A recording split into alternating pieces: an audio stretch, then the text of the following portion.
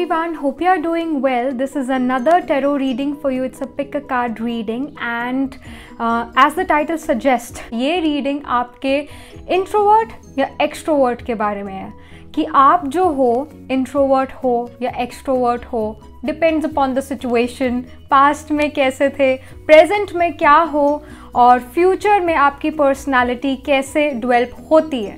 Personality becomes really important even if we say that you know what, intelligence is really important. Yes, it is wisdom is really important, intelligence is really important, but when you are in front of people, जब आप किसी से पहली बार भी मिलते हो, हम ये कहते हैं first impression is the last impression, right. और अगर हम किसी ऑफिस के, for example it's a presentation और आप न्यू हो ऑफिस में, या फिर कोई और सिचुएशन है जहाँ पर आपने अपने आप को एक्सप्रेस करना है, किसी चीज़ को एक्सप्रेस करना है, तो आप उस चीज़ को कैसे एक्सप्रेस कर रहे हो, लोगों से आपका कितना इंटरेक्शन है, eye contact, these things becomes really important when you are dealing in your professional world, right. सो यहाँ पर जो है इसी चीज़ के बारे में रीडिंग होने वाली है.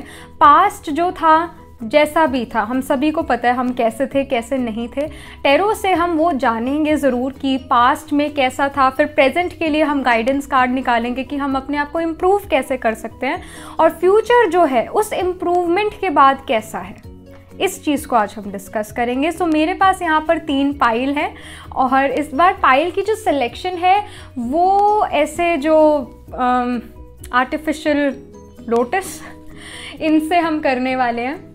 और जो फर्स्ट पाइल है वो वाइट लोटस की है, सेकंड पाइल ऑरेंज लोटस की, एंड थर्ड पाइल जो है येलो लोटस की. ऑलराइट, सो मैं इसका जो है स्क्रीनशॉट लगा दूंगी और हम जल्दी से आपकी रीडिंग की तरफ चलते हैं. ऑलराइट,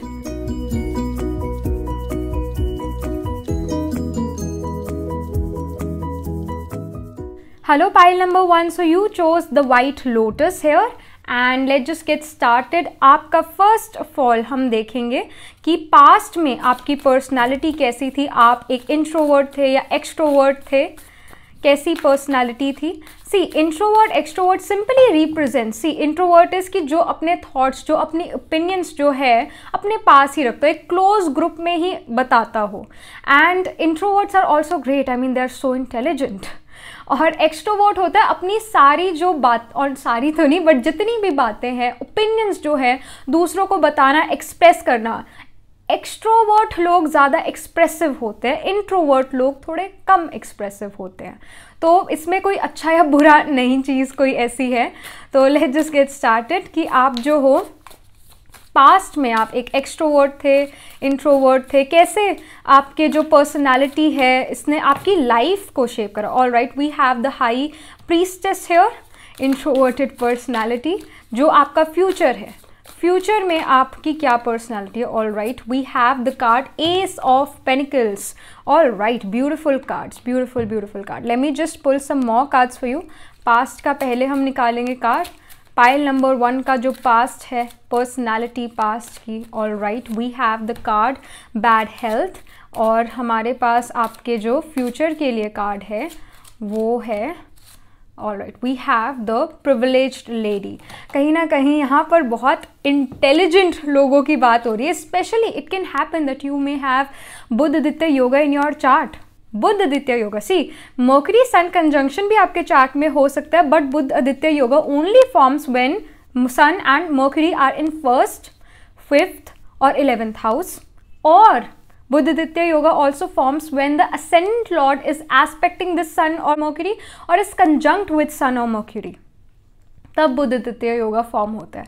तो कहीं ना कहीं सन मर्करी कंजंक्शन आपके चार्ट में हो सकता है, और बहुत से लोगों के पास सन मर्करी कंजंक्शन होता है, because most of the time सन और मर्करी हमेशा ही बहुत क्लोज रहते हैं. इवन इफ वी से कि सन is eight 20 degree and mercury is eight 19.15 minute पर है, ये मर्करी कंबस्ट है, पर हम इसको सिंपली कहेंगे हीटेड है. एंड PhD एंड मास्टर्स जिनके पास होती है, ये डिग्रीज होती है, उनके पास ये सन मर्करी कंजंक्शन होता है. End of course ascendant Lord is expecting, और this conjunction is happening the 1st, 5th, 11th. तो it's a Budh Aditya yoga. So it can happen that you may have sun mercury conjunction और you may have Budh Aditya yoga, because we have the high priestess here.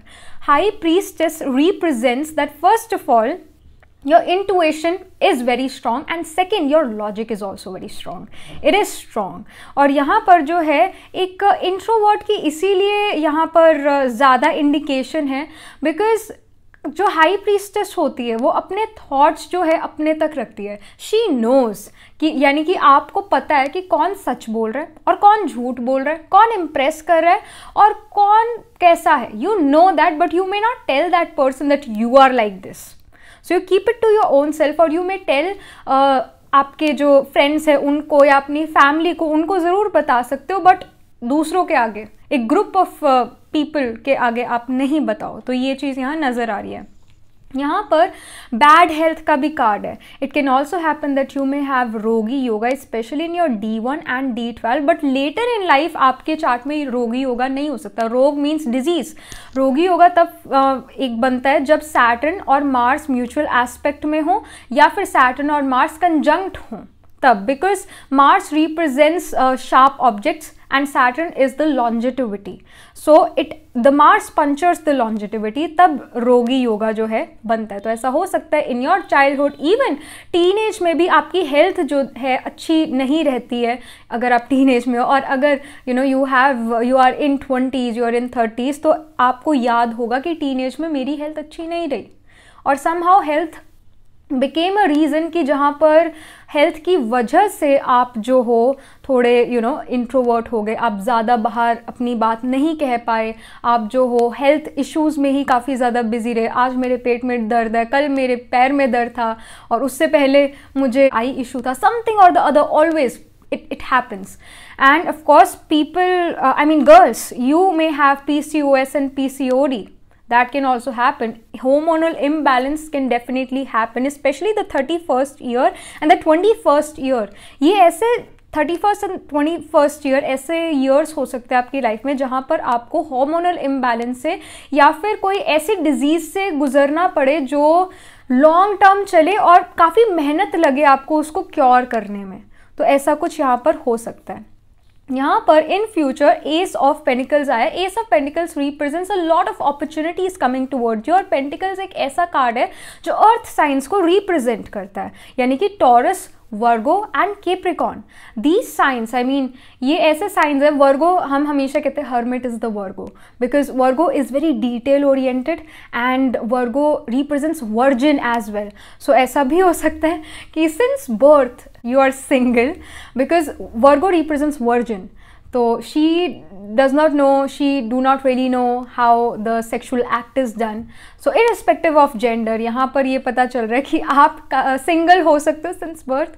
You never really dated because you were such an introvert that आप किसी को approach नहीं कर पाए, और अगर दूसरे person ने आपको approach करा then you were like oh my goodness. And being an Indian, हम जो है especially girls, we are just not able to tell our parents that what we are dating, and we cannot really मतलब उनसे झूठ नहीं बोल सकते, ये हमें अच्छा ही नहीं लगता। And when it comes to guys, they can have the love relationship early in life. But यहाँ पर इस फाइल में मुझे इतना नहीं लग रहा है कि आपके कोई रिलेशनशिप पास्ट में रहे, कोई सीरियस रिलेशनशिप पास्ट में रहा, ऐसा नहीं लग रहा है यहाँ पर because of your introverted personality. यहाँ पर एस ऑफ पेंटिकल्स है, यानी कि in future also you are an introvert only, you are not gonna change, you are even if you express your self dynamically in front of other people, still जो अंदर की बात है वो अंदर ही है, जो बाहर मैंने बतानी थी वो मैंने बता दी, पर मैं अंदर का जो मैं सोचती हूँ, जो मेरी ओपिनियन है और जो मेरा कहना है, मैं सिर्फ अपने तक रखना चाहती हूँ। I do not really want to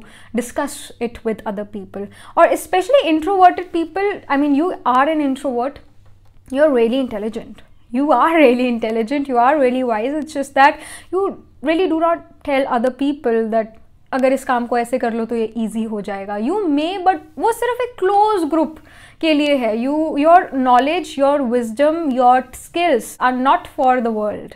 तो ये चीज़ यहाँ नज़र आ रही है। privileged lady भी आया, अगेन एक तरह से जैसे ऐसा एरिया या आप इस तरह से आपका फ्यूचर है जहाँ पर अगेन आप काफ़ी ज़्यादा शेल्टर्ड हो, और जब हम शेल्टर्ड होते हैं तो इतना एक्सपोजर हमें नहीं मिलता। तो ऐसा हो सकता है in future also you are an introvert because you are so sheltered by your parents or by your siblings, especially elder siblings, or by your friends, that you really do not mix up with other people or mix up with a group of people, you are always sheltered, इतना exposure नहीं है।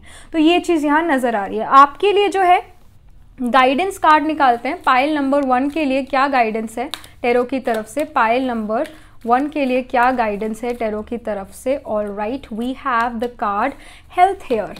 तो कहीं ना कहीं यहाँ पर रोगी योगा जो है पूरे फोर्स में है। ऐसा हो सकता है अभी भी आपकी तबीयत थोड़ी ठीक ना रहती हो, कहीं ना कहीं ये हेल्थ इशू जो है, जैसे आज मेरे for example if I have रोगी योगा विच आई माई सेल्फ हैव रोगी योगा, यू कैन से मैं हफ्ते में 1-2 दिन ही ठीक रहती हूँ, ये बात सच है।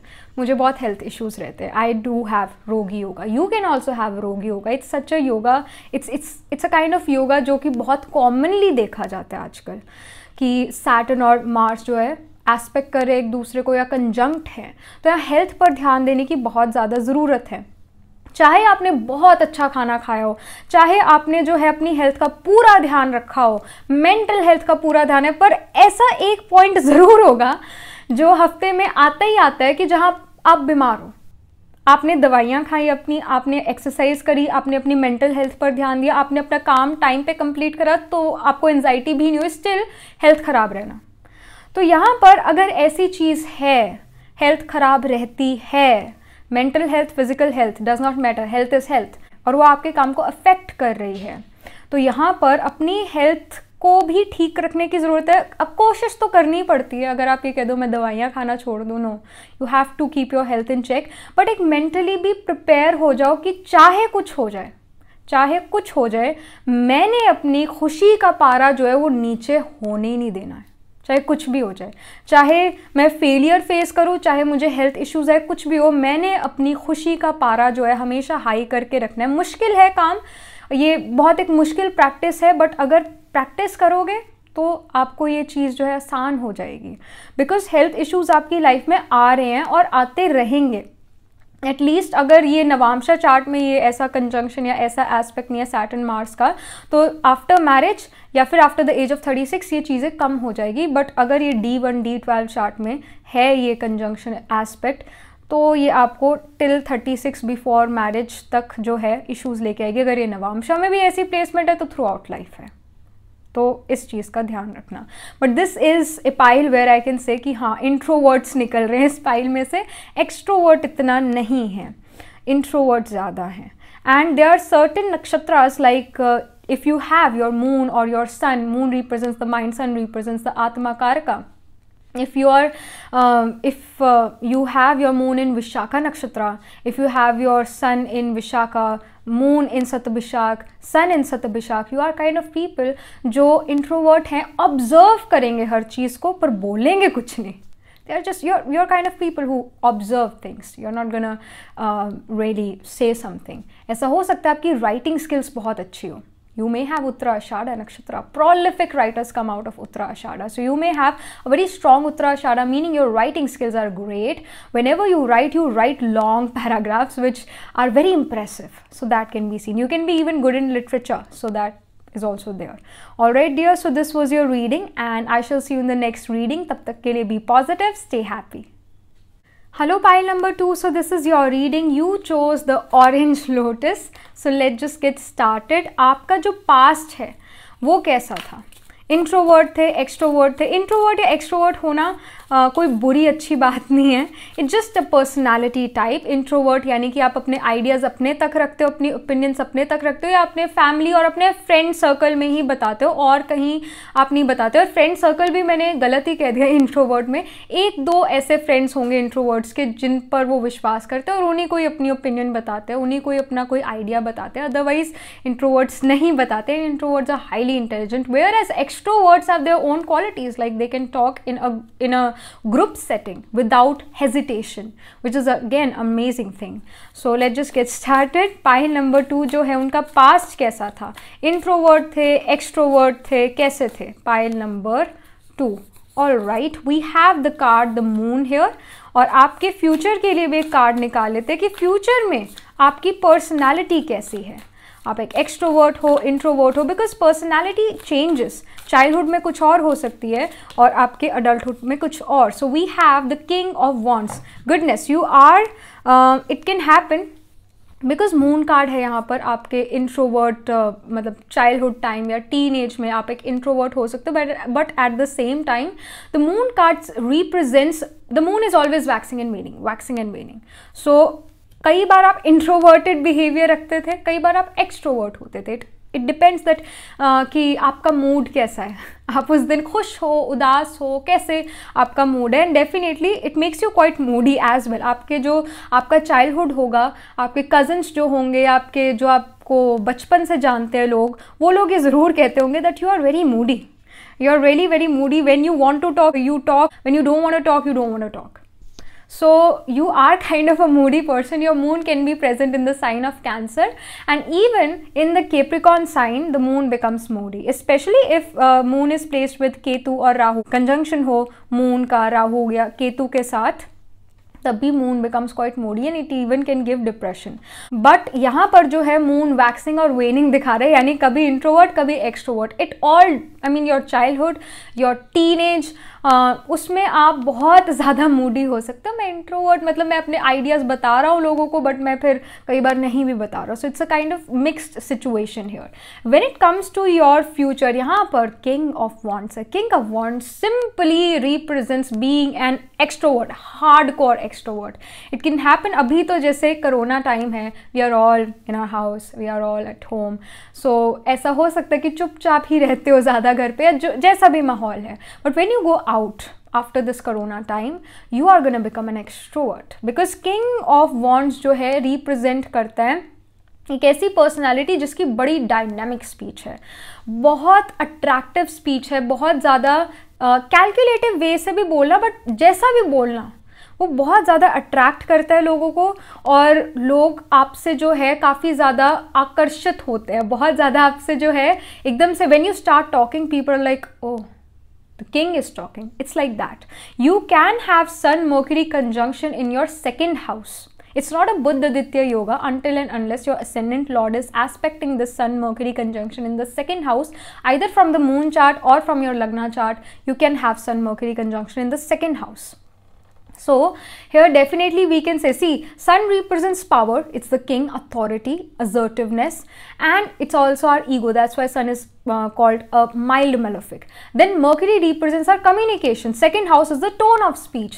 So जब भी आप बोलते हो बहुत ज़्यादा assertive, बहुत ज़्यादा authoritative, बहुत ज़्यादा powerful dynamic speech होती है, ये चीज़ यहाँ पर नज़र आ रही है। And it is also like in your childhood also that Sun Mercury conjunction was working. That's why whenever you talk, whenever you said something out in the world, in a group setting, और अपनी class के सामने कुछ चीज़ present करना, everybody was like, oh my goodness, your speech is so great, you did great, everybody got motivated. So that can be seen. You can even have Pushya Nakshatra, your moon, your sun can be in Pushya Nakshatra, or your Mercury is in Pushya Nakshatra, because Mercury represents communication, and Pushya people are very motivational, or you can say they have a very, you can say motivate करने वाली speech एक तरह से। And even you can have पुनर्वासु नक्षत्र in your chart, और पुनर्वासु is also a chart which we can say कि इधर से भी मोटिवेशनल स्पीकर निकलते हैं। Let me just pull some more cards for you, पहले पास्ट के लिए फिर उसके बाद फ्यूचर के लिए। पाइल नंबर 2 के लिए जो है पास्ट उनका कैसा था उसके बारे में कुछ और इन्फॉर्मेशन, और फ्यूचर के बारे में भी। All right, we have the coffin card, we also have the lovers card here. Goodness, amazing. Future में you can actually start a business. You can become a businessman or a businesswoman. You can, because lovers card अगर हम देखें, it's a card of romance. It's a card of companionship. Love, romance, companionship. It's all described by the 7th house. 7th house जो है हमारे chart का, it represents marriage contract or a business contract. 7th house represents the spouse. So यहाँ पर जो ये lovers का card है, आपको definitely future में एक ऐसा पर्सन बनाएगा जो अपने स्पाउस के साथ बिजनेस खड़ा कर सकता है, या फिर कोई ऐसी पार्टनरशिप कर सकता है किसी के साथ जो बहुत ज़्यादा प्रॉफिट देकर जाए, because you have that businessman और बिजनेस वुमन वाला thing in you, a person who become a board member of some company, CEO CFO kind of position पर हो। सो डेफिनेटली यहाँ पर बिजनेस के लिए तो बहुत एक अच्छी आपके लिए अपॉर्चुनिटी आ रही है in future, and you are gonna grab that opportunity, you are not gonna be afraid. तो ये चीज़ यहाँ नज़र आ रही है। यहाँ पर कॉफिन कार्ड भी है आपके पास्ट के लिए। कॉफिन कार्ड रिप्रेजेंट्स कि कहीं ना कहीं ऐसा हो सकता है कि कुछ आपके अंदर एक डर हो, या कि जो मेरी रेप्यूटेशन है वो ज़्यादा वो ख़राब ना हो जाए, तो मुझे ये चीज़ बोलनी नहीं चाहिए। मुझे जो बोलना है वो हमेशा स्ट्रांग होना चाहिए, वो हमेशा जो है फैक्ट पे होना चाहिए, बिकॉज फैक्ट को कभी कोई रॉन्ग कह ही नहीं सकता है। Somehow you were kind of a person in your past जो अपने जो ओपिनियंस है या अपना जो कुछ आपने कहना है किसी को एक ग्रुप सिनेरियो में, एक ग्रुप में, तो आपको हमेशा ये होता था कि मैं फैक्ट्स पर बात करूं। अगर मैंने फैक्ट्स पर बात करी तो मुझे कोई काट नहीं सकता इस बात पर, फैक्ट्स पर मुझे कोई मना नहीं कर सकता है। फैक्ट्स फैक्ट्स होते हैं, उनको कोई गलत नहीं कह सकता है। तो कहीं ना कहीं आप हमेशा ऐसी जगहों पर बोलते थे इन योर पास्ट जहाँ पर आपको फर्स्ट हैंड नॉलेज होती थी, कोई भी सेकंड हैंड नॉलेज को लेकर आप बात नहीं करते थे, आप फर्स्ट हैंड इंफॉर्मेशन निकालते थे, आप रिसर्च करते थे और उसके बाद कुछ बोलते थे। But in future you become a person जो गलत को भी सही बना सकता है। somehow you can have Ashlesha, Mrigasira, Rohini Nakshatra. You can have these nakshatras because these nakshatras are Naga rule nakshatras. Nagas have hypnotic eyes. So whenever you talk, you kind of hypnotize other people. Especially Rohini people hypnotized by their speech. Ashlesha hypnotized by their eyes. And even Mrigasira is about chase. So you chase that opportunity and you're gonna grab that opportunity. And devotees of Shiva can also be seen from these Naga nakshatras, Naga ruled nakshatras. So in future it can also happen that you may feel, or right now you may feel that you do not really belong to your family, you do not really gel up with your family. That can also happen. But यहाँ पर जो है, in future you are gonna become a person जो बहुत अच्छे salesman हो सकते हैं. सेल्समैन क्या होता है जी, मैंने ये चीज़ जो है ना बहुत अच्छे से यूज़ करिए, मेरे घर में बहुत अच्छी चल रही है, आपको भी एक चीज़ खरीदनी चाहिए, ये चीज़ इतनी अच्छी, इतने कम प्राइस पे मिल रही है कि आपको ले लेनी चाहिए. These kind of things, and you kind of tell the other person that this is working really well, this is so amazing. और कुछ ऐसा बोलो, कोई गलत चीज़ को भी, एक सस्ती सी चीज़ को भी महंगी चीज़ में बेचना. You know that. In future, you know that how to do that. Somehow that Sun-Mercury conjunction makes you, of course, it makes you intelligent from birth itself, but in future that sun shines bright. So in your Sun Dasha, in your early 20s and even late 30s tak bhi, that is very strong. The sun becomes very strong. In your Navamsha chart, sun is placed very nicely. So यहाँ पर जो है आप कोई भी चीज़ बेच सकते हो उसको manipulations करके. You can do that. Manipulation, you can do that. कोई भी चीज़ बेचने के लिए, अपना बिजनेस चलाने के लिए, you can manipulate other people in future because you are such an extrovert that facts को तो आप सही कहते ही कहते हो, फैक्ट्स तो आपको रटे हुए हैं, बट साथ ही साथ कोई गलत चीज़ भी है तो उसको भी सही करके आप जो हो बेच सकते हो. And definitely it makes you a very good business woman और a very good business man. तो ये चीज़ यहाँ पर नज़र आ रही है. आपके लिए गाइडेंस कार्ड निकाल लेते हैं हम. पाइल नंबर 2 के लिए कोई guidance. Pile, okay, we have the card blame hair, blame game. मैं ऐसा नहीं हूँ, मैंने ऐसा बिल्कुल भी नहीं करा, मैं तो बहुत ही भोला इंसान हूँ, मुझे कुछ मत कहो. मैं जो हूँ मैं तो सबसे अच्छा हूँ, मैं कोई हेरा फेरी नहीं करता हूँ. तो कहीं ना कहीं अगर आपको कोई ब्लेम करे, you become very defensive. You become, कुछ लोगों का ना ये specially Ashlesha people are very defensive. Some Ashleshas become very defensive, become aggressive. Some just shut down, start crying, or they shut themselves off, और एक कमरे में अपने आप को बंद कर लेना और बाहर ना निकलना जब तक खुद थोड़े ठीक ना हो जाओ. तो हर किसी के, in fact just not Ashlesha but Naga rule nakshatras में थोड़ा ये ज़्यादा होता है ब्लेम का, कि अगर आपको कोई ब्लेम करे, for example, I mean this card came in your pile, so you can be the people जो आप अभी देख रहे हो. आप ऐसे हो सकते हो कि अगर आपको कोई ब्लेम करता है तो यू स्टार्ट शटिंग डाउन, मतलब या तो आप रोना शुरू कर देते हो या एकदम से अपने आप को शट डाउन कर देते हो, या यू बिकम रियली डिफेंसिव. नहीं, मैं ऐसा नहीं हूँ, I'm not like this, you're wrong. सो ये चीज़ यहाँ नज़र आ रही है। ब्लेम गेम जो है ये इस वे में भी चल सकता है कि you are blaming somebody else, कि तुम्हारी वजह से मेरी लाइफ ऐसी है। So don't do that, it's the guidance coming for you, don't blame anyone. And अपने आप को भी ब्लेम मत करा करो। जो चीज़ हो चुकी है उसका क्या कर सकते हो, कुछ भी नहीं कर सकते हो।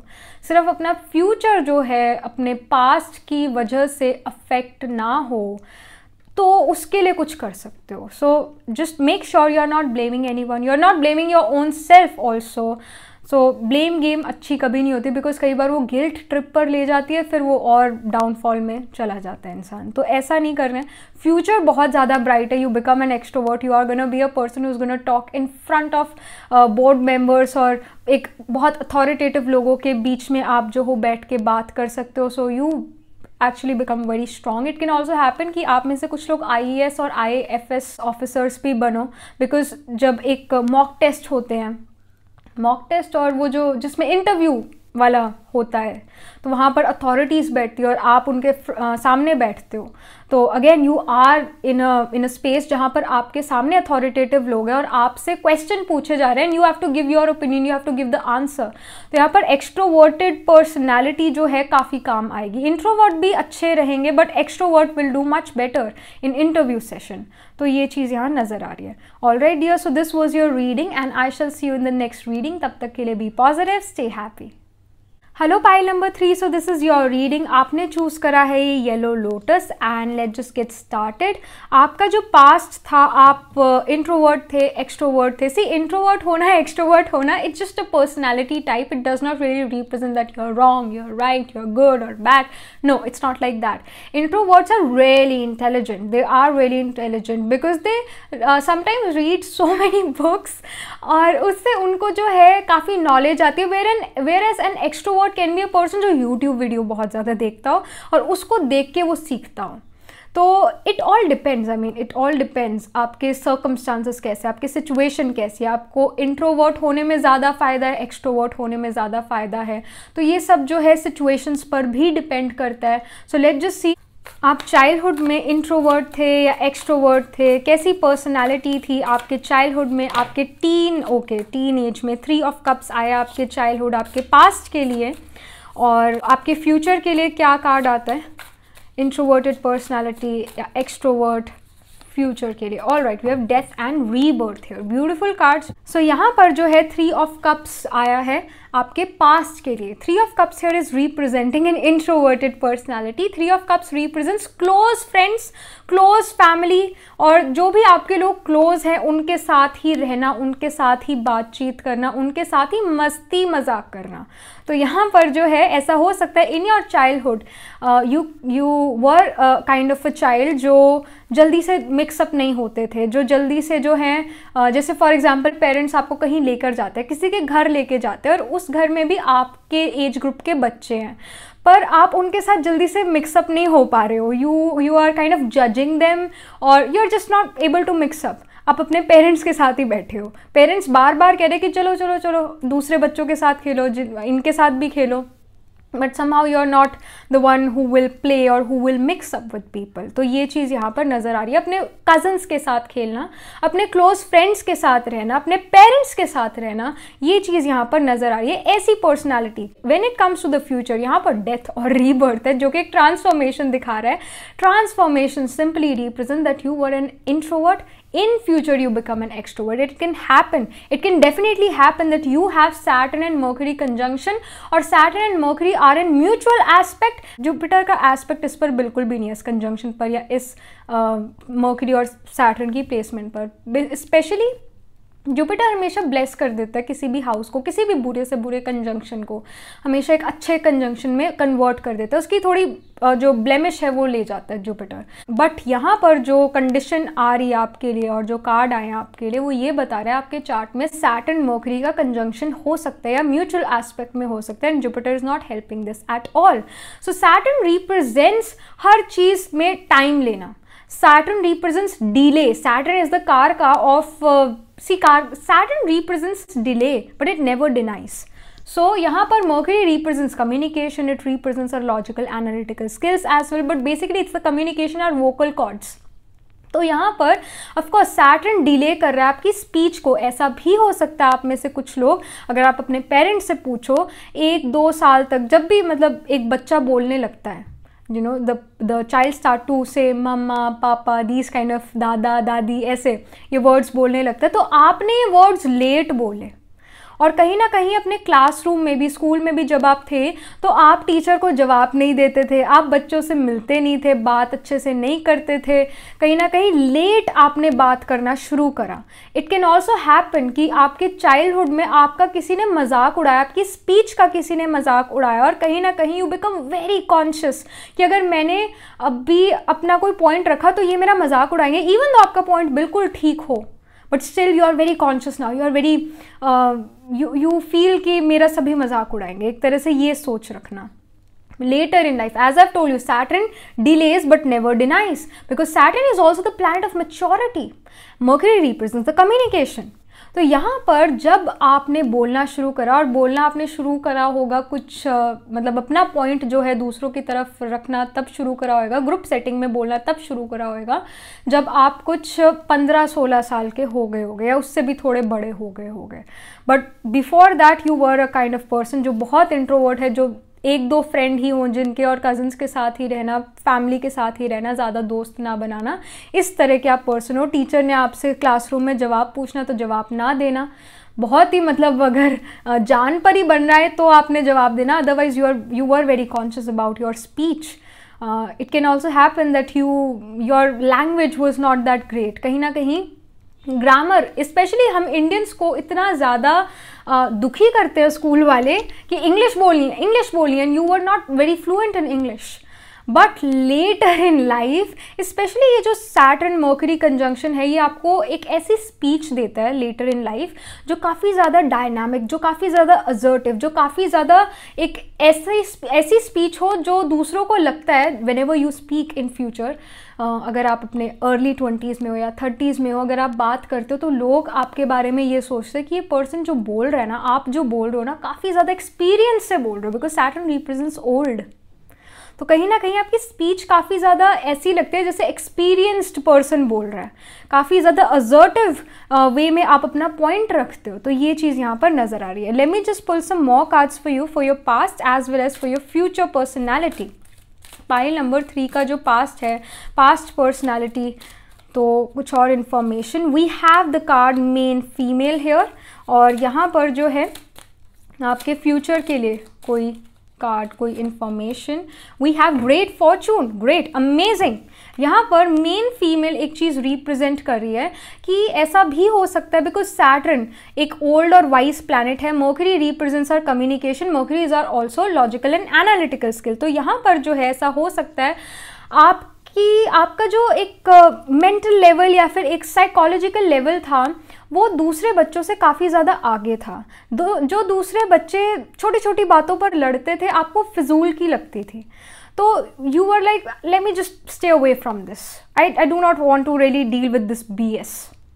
तो इट कैन ऑल्सो हैपन आप काफ़ी ज़्यादा मेच्योर थे, इस करके नहीं बोलते थे, या फिर आप बहुत ज़्यादा कॉन्शियस थे, बिकॉज सैटर्न जो है, शनि जो है, हमेशा बचपन में उनको दबाया गया है, स्पेशली अपने एल्डर सिबलिंग्स की वजह से, और सूर्य सन की वजह से, अपने फादर की वजह से, और any authoritative figure in your life, whether it's your teacher as well, they must have said something to you और डोमिनेटेड यू इन सच अ वे जहाँ पर आप बोल ही नहीं पाते थे। That can also happen, but in future you become a person जिनके अंदर एक ट्रांसफॉर्मेशन ज़रूर आएगा, बहुत एक बड़ा ट्रांसफॉर्मेशन आएगा। और whenever you go to a school reunion you are gonna find कि जिन लोगों से मैं डरता था, जिन लोगों से मैं बात नहीं करना चाहता था क्योंकि मुझे लगता था मुझसे बहुत आगे या फिर जैसे भी हैं, वो आपसे पीछे रह गए।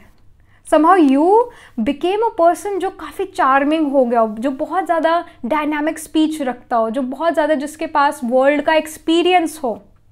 तो वो चीज़ यहाँ नज़र आ रही है कि सारे आपको एक ऐसे पर्सन की तरह देखेंगे कि आप बड़े एक्सपीरियंस्ड हो, आपको सब चीज़ें पता है, and you know how to do business as well, because Saturn gate exalted in the sign of Libra, and Libra is the sign which represents business contract और marriage contract. It's the house of business, तो become a great business man in future as well. और यहाँ पर great Fortune का card भी आ रहा है जो कि रिप्रेजेंट कर रहा है कि आपका जो आने वाला फ्यूचर है, आपका जो आने वाला कल है, वो काफ़ी ज़्यादा ब्राइट और गोल्डन होने वाला है। वो बहुत ज़्यादा एक ऐसा फ्यूचर होगा, मतलब आपके पास्ट से बिल्कुल डिफरेंट होगा।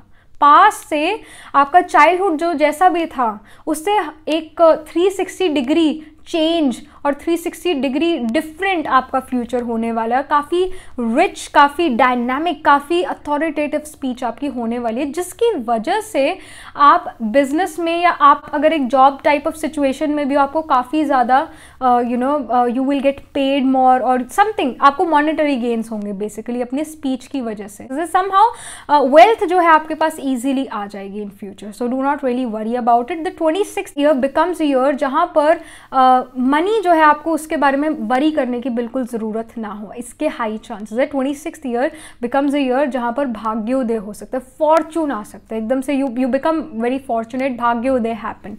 Let me just pull a card for you, guidance card for you, pile number 3 के लिए गाइडेंस, पाइल नंबर 3 के लिए guidance. All right, we have piece hair. सो यहाँ पर जो है अगर आपके मन में कोई भी नेगेटिव थॉट्स आते हैं उनको रिलीज़ करने की ज़रूरत है, बिकॉज अगर वो रिलीज़ नहीं करा तो पीस नहीं आएगा। So there is this line which I read somewhere, it I remember that line so well, I want piece, I is ego, remove that. Want is a desire, desire को भी remove करो तो बचा क्या, piece बचा। तो अपनी desires और अपनी ईगो को शट डाउन कर दो तो पीस ही पीस है।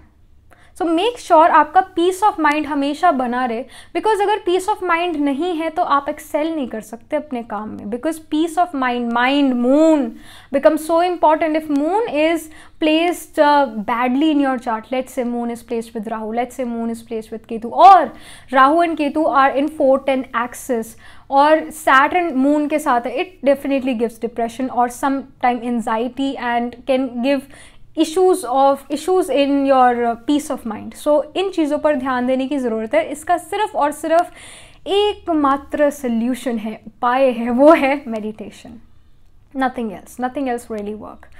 तो मेक श्योर आपका जो माइंड है एट पीस है, आप जो हो आराम से हर काम करो, because Saturn is a very slow moving planet. हर काम आराम से तसल्ली से करो and you will find success. Don't be मैंने अभी ये करना है, ये करना है, ये करना है, ये करना है, एक वक्त पर एक काम लेके चलो। मल्टीटास्किंग करने की ज़रूरत नहीं है, टाइम मैनेजमेंट की ज़रूरत है। अगर आपको पता है डेडलाइन परसों है तो उस काम को आज ही कंप्लीट करके दे दो। इस वजह से अगर आप ऐसा करते हो तो 2 दिन बाद आपको एंजाइटी नहीं होगी कि मुझे जो है सबमिट करनी है ये चीज़। So peace of mind becomes really important. Work on that. All right. So this was the reading for you, pile number 3. I shall see you in the next reading. तब तक के लिए be positive, stay happy.